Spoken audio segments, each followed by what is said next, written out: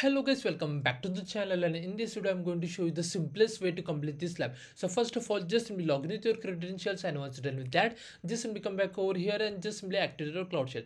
It will take a couple of seconds. Meanwhile, in the description box of this video I will share all this command. So just simply basically copy all this command like this way and come back over here, paste, hit enter, wait for a second, and then just simply click on this authorize. Now this command is going to take a couple of minutes. Meanwhile, what you do, just simply search for the BigQuery, open this thing, new tab, and just simply come back over here, wait for a second, and then just simply click on this done over here. Just simply click over here.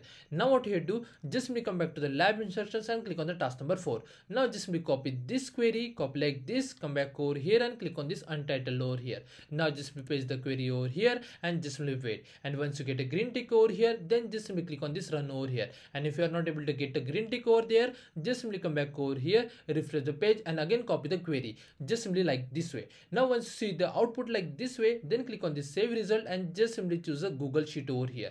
Just simply click over here, wait for a second now,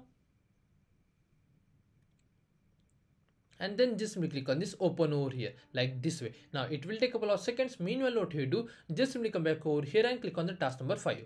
Just simply scroll down, and from the point number 3 you can see in G column what we do, we have to just simply give the new field name. Just simply copy this name, come back over here. Now here you can see G column, just simply paste the name over here like this way. Now again come back over here. Now just simply copy this thing carefully, copy like this, come back over here, and just below over here just simply paste over here like this way. Now just simply click on the share icon like this way, and then click on this restricted and just simply choose a Qwiklabs over here like this way. And once it's done, then click on this copy over here, copy like this, and then come back to the BigQuery over here. Now just simply click on this down arrow, then click on this arrow, and here you can see product table name. Now what you do, here you can see e-commerce dataset. Just simply click on this 3 dot and then click on this create table over here like this way. Now from here just simply choose the drive over here like this way. Now just simply paste the link which you just copy from here, this link. Okay, now just simply come back over here, and as a file format just simply choose a Google Sheet over here